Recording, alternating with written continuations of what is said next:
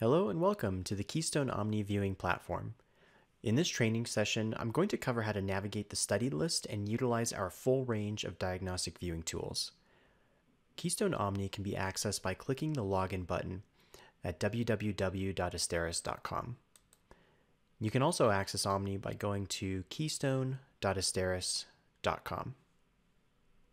Keystone Omni allows you to log in and view your images from any device: PC, Mac, laptop, tablet, or even your mobile phone, just as long as you have internet access and an up-to-date modern browser like Chrome, Firefox, Microsoft Edge, or even Safari. Enter in the same user credentials that you have been using for the thick client version of Keystone. Now that we're logged into Omni, let's have a look at the patient search feature. Search by patient name, ID, or owner last name. You can also filter by modality. Select the filter icon if you're looking for a specific date range. Enter in your dates to narrow down your search, and even filter by modality. Let's pull up Leo here and have a look at his chest x-rays. I'm going to put his first name in and then select digital radiography. Here you will see a thumbnail view of your images. We have several features and functions available depending on the level of user credentials provided by your administrator. Download will allow you to save the files as DICOM or JPEG. Email is an incredible tool. Select the email button and you'll be prompted to input an email address. Press enter and you'll see that my email address is highlighted and now in place. You can add multiple addresses here as well.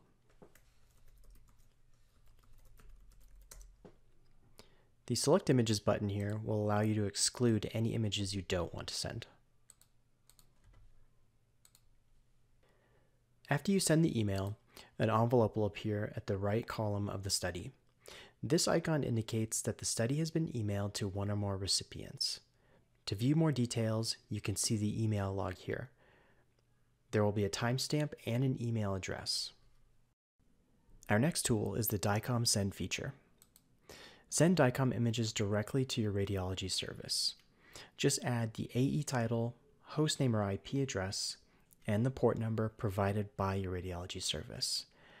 After you add the DICOM demographics here, you can test the connection and select how many images you'd like to send.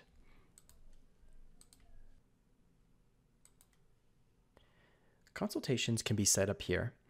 While Asteris does not employ radiologists or specialists, we do have a network of radiologists who utilize our Keystone platform for receiving consultation requests. This tool allows users to easily send consultation requests to a Keystone consultant, at which time completed reports will flow back to the patient record automatically once the radiologist has finalized their report. If you're interested in sending to a radiologist or specialist in our network, or you yourself would like to utilize our Keystone platform for receiving consultation requests, please contact us and we'll be happy to provide you with more information. We can rename studies here and attach files as well. The attach file option will allow you to attach surgical reports, endoscopy images, or even photographs like this one of Leo. Let's have a look at our images now. Click the View button to pull up your radiographs. And just a quick reminder, you can use this on any mobile device, laptop, or iPad. Walk into any exam room with your images at your fingertips. Let's start with the Layout tool at the top left of the screen. This allows me to pull up multiple panes. There are also several other features up here. I can toggle the overlay text on and off. We can toggle orientation markers on and off, intersecting line angles and reference lines as well. Next, let's look at the main toolbar. Our first tool is the Windows level key.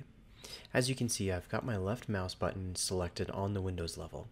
You can easily change this mouse shortcut by clicking on the tool with the desired mouse key.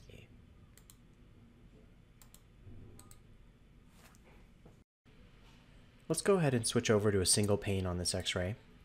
Click my Layout tool and I'm going to hit the 1 by 1. Now we've got a single chest X-ray up. To use my Windows level tool, I'm going to click the left mouse key and move my mouse up and down. I can also do left and right for opposing contrast. We have the Invert grayscale tool here as well. Select it and you can invert the grayscales. We have a zoom image also, which I have set to my right mouse key. I'm going to click on my right mouse key, move forward and back my mouse to zoom in on the image. This is a focal magnify. I'm going to set this to my left mouse key. Now I've got a focal magnified image that I can move around. We've got our pan tool here as well. I've got this set to my middle mouse button, as you can see. I click on my middle mouse button and I can move the image around. Let's go ahead and reset our image now. And we'll move on to our length and annotation tools. Let's make some length measurements. Click and drag the measurement tool and make as many lines as needed. You'll see now we have our measurements per line as well as an intersecting line angle.